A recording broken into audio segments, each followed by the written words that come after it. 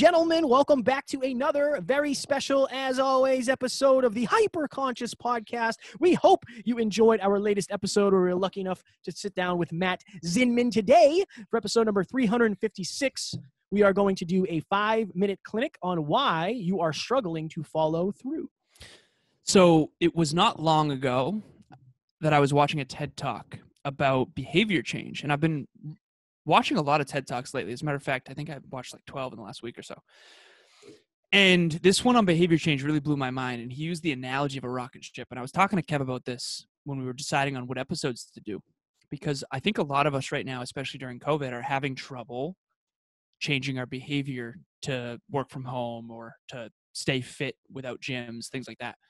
And the analogy was a rocket ship. And basically there was two main focuses of this analogy. Number one is the energy that is required for a rocket to take off is like ridiculously high. I think it's something stupid, like 95% of the gas is used in the first, like, I don't know, 10 seconds or something like that. Then when it breaks into the atmosphere, it's already off to the races. So number one is habit formation, and behavior change takes a lot of time and energy at first. And then once you build a habit, you're good to go. But what this episode is about friction. And what they said is that a rocket ship needs to have very, very strong aerodynamics in order to get to, let's say, the moon. Mm-hmm. And so that's the analogy for us. So how do we understand that changing our behavior is going to take a lot of time and energy, but also we need to make sure that any friction to doing the good behavior is reduced and any friction to doing bad behaviors is actually increased. In other words, make it hard to do what's bad for us and make it really easy to do what we want to do. And just so people know, friction is basically like difficulty. Right. It's more difficult. It's creating resistance, friction, right. resistance. So some things that say they're free are not actually free. Right. And that's what I want to preface this with. One of my podcast clients used this example, so I'm going to steal it from him because it's a fire example. But back when I was a kid, I remember cereal boxes. It would literally say on the side, if you cut this out and send it in, you got to go to the post office and you have to put a stamp on this envelope and you have to drop it in the thing and you have to wait like 2 to 6 weeks. But we'll give you this little action figure. Now, what that is a mail-in rebate. A lot of places have that. If you pay attention, you will hear this a lot more on television. Car parts are synonymous with this. They do this all the time. You go, you get your battery, you return your old battery with the mail-in rebate, and you get like $30 off. But the reason that only 40 to 60% of people do this is because the friction is too high. I'm not going to spend 5 minutes cutting it out. I'm not going to go to the post office. I'm not going to put a stamp on it and then wait 6 weeks for a little figurine that's made of plastic. That is a great example of the negative side of friction. Now, Alan is going to talk about the opposite of that, but think about that. Think about how many steps there are for me to do that one thing. Think about how difficult it is compared to like, and again, this is first world problems, but going through the drive-through versus going in. Think of the difference in the friction between parking your car, getting out of your car, turning your car off, walking into the place, waiting in line, okay, doing the same thing, versus sitting in your car and talking to somebody through the speaker and then getting your food or drink handed to you. The difference in friction is giant between those two examples. So this is something I've said in my speeches. Good habits are hard to create and easy to break. Bad habits are easy to create and difficult to break. And the reason why, one of the reasons why, is the friction. So for example, we've all been watching our favorite show on Netflix, and for me it's Friends, for you it's Parks and Rec. Oh. And it actually takes an extra step to stop it from going to the next episode. So that's the bad version. Kevin, again, already gave an example of that. For a good version, what you want to do, lifestyle design, is basically designing your environment. We talked about designing your environment for success. That's a lot of what this is. If you want to stop watching so much TV, put your TV in the closet and unplug it. It's going to take a lot of time and energy for you to get the TV rather than just click on. Right? So I spent most of my childhood without cable, and I never really watched the news. I never really watched TV much. And so what I didn't realize is that actually helped me a lot because I wasn't wasting a lot of time on cable, because cable is designed to where you have 1,000 channels, you turn the TV on, it's really easy to get lost in the sauce. so to speak. So here's an example of the way that I've used friction to make a bad habit go away and a good habit come. So for me, I struggled with alcohol. And for a long time, when I lived with my mother, for example, whenever she would be having someone over to drink, she would have the vodka out on the counter and I would notice it. And then all of a sudden I would have a craving that I wanted to drink. This doesn't happen as much anymore, but I remember I used to ask her, do you mind keeping the alcohol out of sight so that I don't have that trigger? So I'm creating more friction to drinking alcohol. With books, I remember I set the intention to start reading a lot more books early on in my journey, probably like 5 years ago. And even right now in the background, I've got an entire bookshelf. If you want to start reading more, make it easy. Right. So for me, I always travel with 3 books on me. I have The Compound Effect on me. I have The 15 Invaluable Laws of Growth on me. And I have Essentialism. And so they're actually right here to my left. And Kevin knows this. They're always in my backpack. And my backpack is always on me. Why? Because I want to make sure that I can always work and be productive no matter where I am. And I want to make sure that I'm always reading or at least consistently reminded of those principles in those books.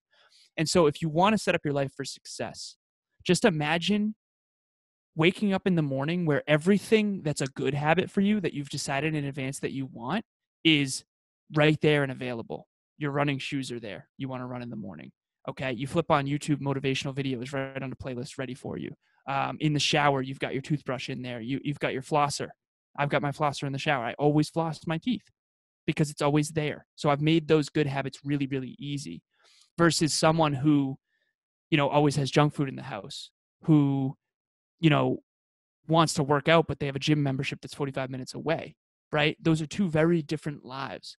So the main takeaway Kevin and I wanted for you there is ask yourself the question, like, is my life designed where the things I want to do are easy and the things I want to stop doing are difficult?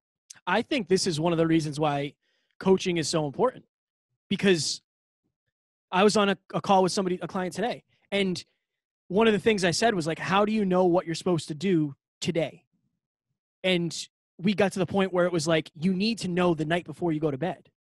Right. Because what you're doing is you have way too much friction on what you should be doing. It's what you feel like you should be doing, not what you actually should be doing. That's one of the benefits of having a coach that's going to hold you accountable.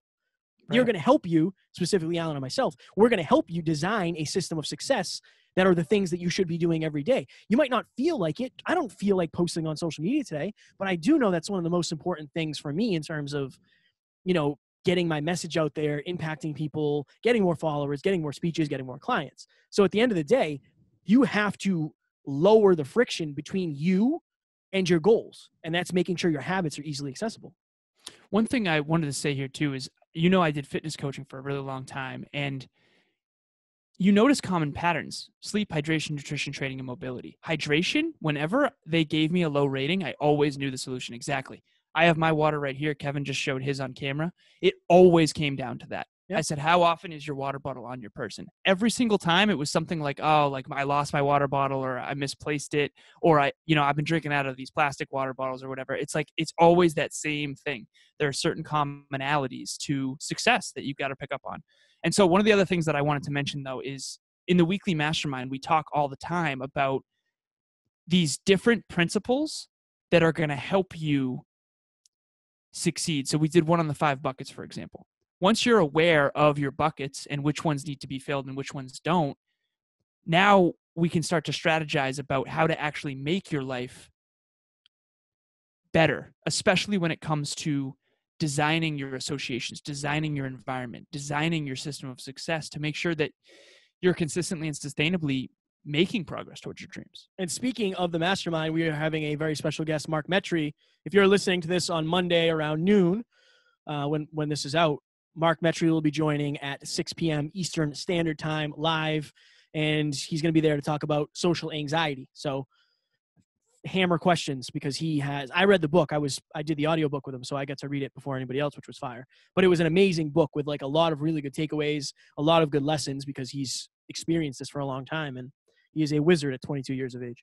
Well, Kev, you used to have a lot of anxiety, and you don't have nearly as much as you used to. Yeah. It's interesting because I've witnessed you have less anxiety. Is it in part because of that book? I think for me, it's in part because I went more internal.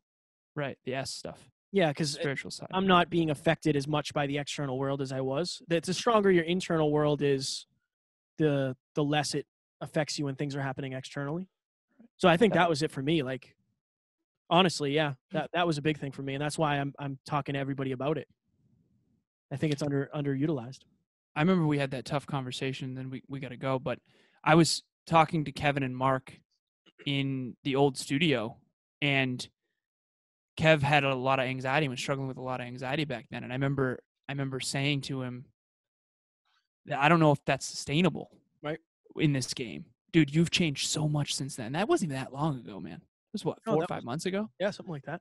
Crazy. So these principles, and dude, that was very synchronistic too, because Mark asked you to interview him not long after that for the audiobook. But it's been the habits. Honestly, it's been the habit of meditation. It's been the habit of morning journaling and gratitude and visualization. Like I attest it to that more than anything. The meditation? Yeah, for sure. Cool. For sure. All right. I think we're out of here. Yeah. We don't know what we're doing on Wednesday yet, so we'll figure that out. So if you guys hear this, you want to join that live mastermind, Mark Metry will be in the house live and in charge, talk about a little social anxiety. We hope you enjoyed this episode, and we will talk to you on Wednesday. Talk to you soon. Bye.